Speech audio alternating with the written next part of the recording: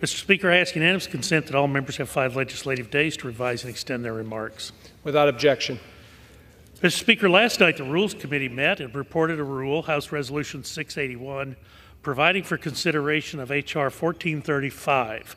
The rule provides for consideration of H.R. 1435 under a closed rule with 1 hour of debate, equally divided and controlled by the chair and ranking minority member of the Committee on Energy and Commerce or their designees. The rule does provide 1 motion to recommit.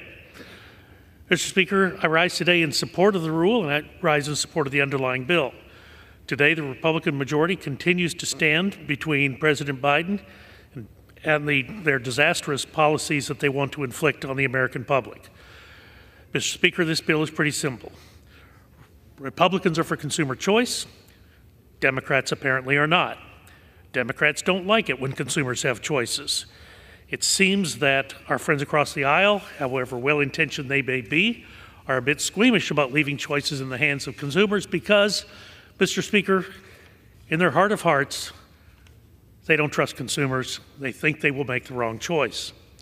The tendency amongst my Democratic friends is emblematic of the larger liberal movement. That perspective, Mr. Speaker, can be distilled succinctly.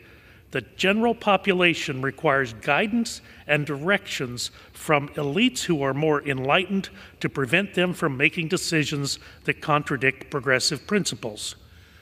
So, Mr. Speaker, I applaud my good friend from Pennsylvania, Dr. Joyce, for standing between the Democrats and their central planners and protecting American consumers. Without this bill, Mr. Speaker, California and other Democratic states could effectively ban internal combustion engines for all Americans, regardless of where they reside. This is not what the founders intended when they designed our federalist system.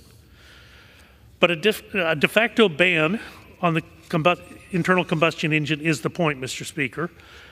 When President Biden and his surrogates in the Democratic Party said, and I quote, Mr. Speaker, to end fossil fuels as we know them, end quote.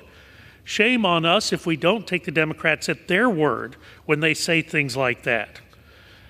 I understand that my friend and fellow member of the Rules Committee, who I have the privilege of debating today on the floor, will likely tell us the standards that California is looking to implement are the prerogative of California, and in most circumstances I would agree with that. But this isn't most circumstances, Mr. Speaker. What California is trying to do is to usher in a de facto ban on the internal combustion engine nationwide. I will give my friends across the aisle cunning for their initiative. Democrats have known that several states are aligned with California in such a manner that allows California to set vehicle emission standards that other states must then follow. Why any state would surrender their own sovereignty to another is not consistent with this country's founding. There's a debate, Mr. Speaker, there, but it's for another day. This is why we Republicans, particularly Republicans on the Energy and Commerce Committee, oppose state attempts to ban the internal combustion engine. This will adversely affect all Americans. Mr. Speaker, California's waiver is a Trojan horse. What Democrats can't win at the ballot box, they intend to farm out to their friends in federal agencies. California is part of America, but does not speak for the whole of America. Mr. Speaker, with that, I'll reserve the balance of my time. Gentleman from Texas reserves.